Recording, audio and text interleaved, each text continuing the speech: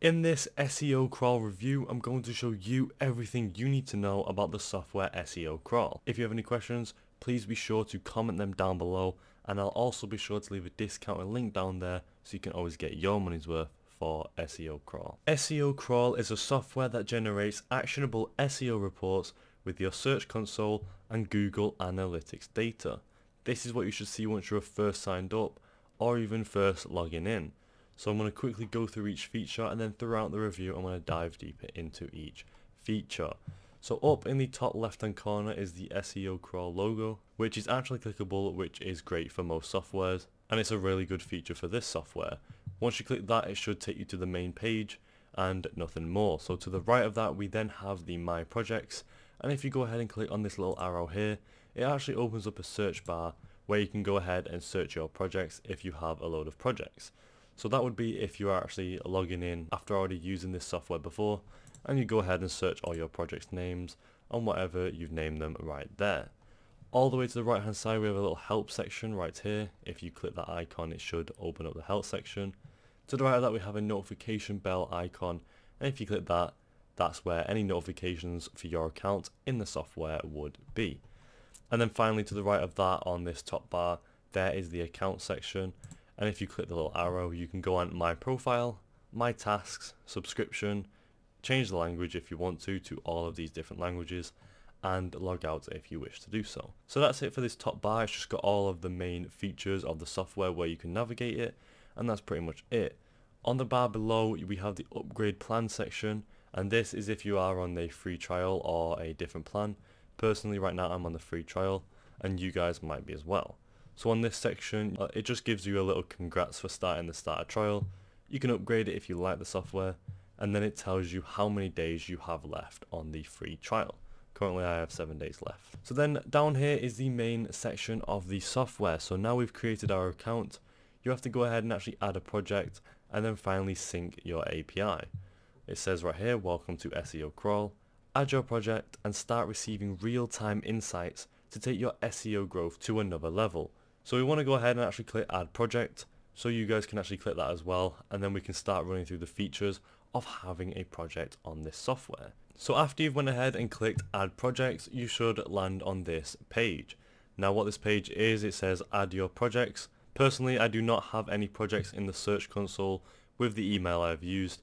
It says please switch account and you'll be able to see them. However, for you guys, once you're actually doing that on the Search Console and you've added the email you use for that, it should take you through to the next page.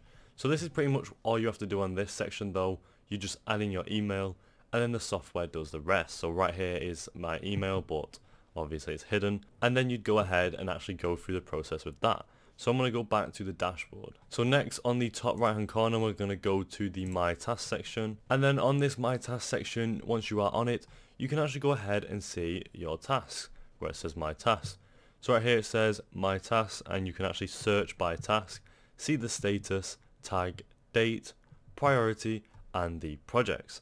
This is a cool feature, so if you have any tasks within the software, you can go ahead and actually run through these and see what you have. Again, you have to be signed up though, so that's what you'll have to do. You can also change by the project or even by the date, which is also a really good feature. Next, on the profile section, once you're on this section, you can actually go ahead, edit your profile, subscriptions, personalization, and then password reporting, security and settings. The personalization is a cool feature within this software if you want to go ahead and actually personalize your account or dashboard or area or anything that you are using within this software. So right here on the profile, we can edit the profile. You can change your icon or anything. You got your email there or your email to the right of it, and then you can change your first and last name or whatever you want. Back to the left hand side we can go on to the subscription if you are actually liking the software so far, and you can go ahead and actually add in your emails, and then if you are liking it you can actually choose to upgrade your subscription right here, but right now I'm on the starter free trial. Back to the left hand side on the personalization, this is where the features get better. So you can actually go ahead and add your custom logo, you can actually add a custom expanded logo, you can change the color of it by a main color or even a secondary color for the text, or the main is for the buttons / graphs, and then you can actually save your changes. On the right hand side it gives you a little preview on how these changes would actually affect your account or anything like that. So as you can see here, we have the logo or the expanded logo, and then once your account is linked and your email is linked like I showed you before, it should start giving you the insights to what you linked it to. So that's pretty much it for what that does, and now you can go through your passwords or even reporting or even the security and settings. On the settings, you can choose to delete your account if you want by just clicking this button. All the way to the right hand side, you can go ahead and actually have a feedback section. This is a really great feature for a software in case there are any bugs or problems with the software, and it's a really good section to actually add within your softwares, a feedback section for your community. So once you click on that, you can also report a bug, let us know what's broken, you can actually feature a request, tell us how we can improve, and then also give a general feedback if you want to go ahead and just give any general feedback. So you can give general feedback of this page, and then pretty much it is a way to actually connect the community with the software developers and show them what needs to actually happen and how the software could actually improve. So then if you actually end up liking this software like I've just shown, and once you have linked your account with what you were actually linking to this software and started seeing your analytics and enjoying it, you can actually go ahead and click upgrade plan. And then once on the upgrade plan section, like every other software, you just enter your email right here and then all your information, see what you're buying, and then buy the software. And that's pretty much it for what this software has to offer. And there we go, that is it for the Seocrawl software review. Overall, it's got a couple of good features that I like, and a couple of bad features that I do want to bring up. So the few features that I do like at first is how minimalistic and simplistic the software actually is. It's pretty easy to navigate once you first log in or sign up. So for any beginners wanting to actually get into this type of software, it is pretty straightforward. I really like how, again, easy it is to use, but it's also good for professionals if they want to actually go ahead and expand their knowledge within the software. A feature I don't like is how simplistic it is, and I know I just said I like that feature.